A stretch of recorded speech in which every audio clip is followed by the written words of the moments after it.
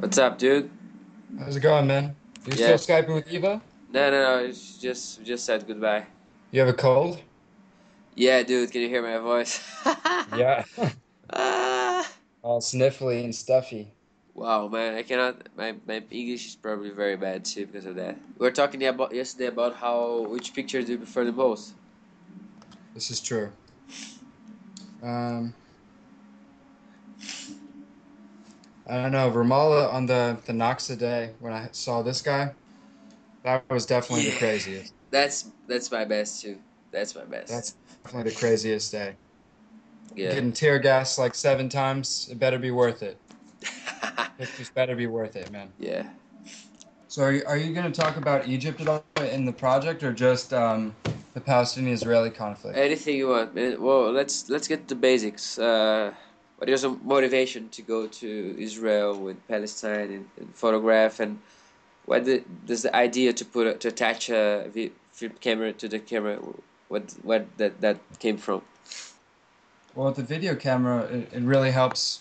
Well, obviously for a documentary, but for me to be able to get an idea of the whole picture, Uh huh. when I'm photographing, I'm only focusing on the one subject, Uh huh. but it's nice to look at the video after and see the whole perspective and how other people are reacting to me. I don't know. Plus, having the actual raw photographs with the video, I think is really powerful because, people will say they'll look at a picture and say, "Oh, I wonder what it was like to be there." But I think the video does that more on a Yeah. personal. And how do you think it was to be there? What is the sensation now that you're back home and you're living another life? Oh my God, it's like such an adrenaline rush being there. I would hate to just be photographing just because I'm an adrenaline junkie. There should be more to it than that, but Ah, but it's I a don't good. That's a know. good reason. That some people live for Yeah. adrenaline. But being back here and I'm just working at like a bakery and like it's so like peaceful and there's nothing, no one really cares about anything that's going on, which Yeah. is kind of sad. Just to get paranoid, like entering into buses, you look at everyone, like kind of. Yeah, just to get that. Kind of a little bit, man. Yeah, I that's know. I amazing. think like, should I get on this bus or no? It's okay. Never mind. Why? Why is that? I don't know, man. I don't.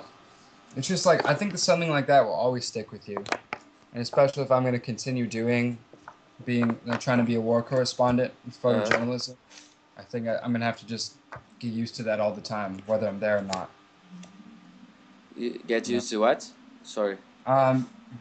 keeping on your guard and like making the right decisions for your Yeah, safety. yeah. Not only safe, man, for the photograph too. Do you know Yeah. the famous question of the photographer? If you see the picture of of a man drowning, what would you Yep. do? Photograph is a zoom lens or fixed lens? That's good. That's good. Man, that's tough. I don't know, like everyone asks me that, why wouldn't you just help the person instead of photographing them? Uh-huh. But if, I don't know, if there's other people there, obviously if there's no one else there and the guy's gonna die, then I'll help him. But if Uh-huh. there's other people trying to help, like too many people trying to help can just like cluster it up and make it worse. I don't know, man.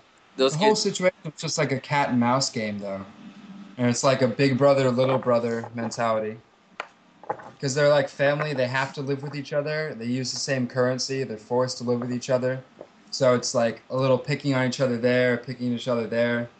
Like with someone like U.S. and Vietnam War, Uh-huh. it's like we're complete strangers, so we'll just like kill each other, Uh-huh. and then it's over. Like I told you though, when me and Jeremy were in Ramallah on the Naksa day, Uh-huh. the IDF soldiers had like a big post on top of this building, Uh-huh. and you know the Palestinians were like throwing rocks up at them, and one of the Israeli soldiers caught the rock and then started dancing like, "Oh, look what I got!" And Ah. then the Palestinians started dancing, and it was like a little like brief moment of happiness and like kind of joking around. I don't know. The Jews have a right to be there though, but what they're doing now is like almost kind of similar to like the Holocaust. It's an ethnic cleansing, is what they're doing to the Apartheid. Palestinians. The ghetto. Yeah, exactly. Ghettos are exactly like the wall. Exactly. I mean, I wouldn't. It's obviously not as serious as the Holocaust, but No, when no. they go into people's houses and evict them and Uh-huh. you know go in and just kick them out in the street for no reason, You know, they're trying to claim neighborhoods back for themselves. So if Palestinians, they have no structure, they have no government, it's controlled by they have no chance, terrorists. no opportunity. Yeah. I don't know. I'd be pretty pissed if I woke up in the morning Uh, and I didn't like Hebrew or Jewish people, and I had to use money that's all written in Hebrew. do you think?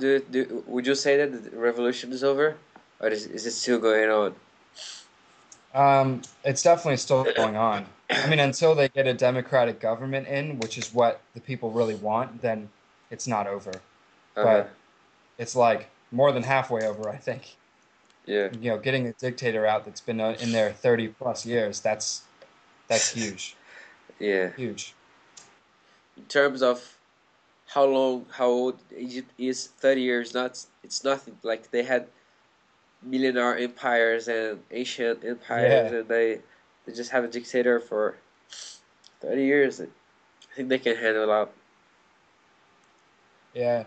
I don't know. I think even everywhere in the Arab world, they're really starting to see like, what's happening, in Libya and everything, that dictatorship isn't good. So I think it's putting out a good message, which is good. But I guess like with the news, man, shit travels fast. So as soon as they see one country like taking over, then they'll probably follow. I don't know. I feel like I'm not saying enough about the whole conflict. There's got to be something else. No, what I think it's interesting about more interesting than the whole uh, contest is the revolution in in the Arab world because it's so much bigger. No, Yeah, dude.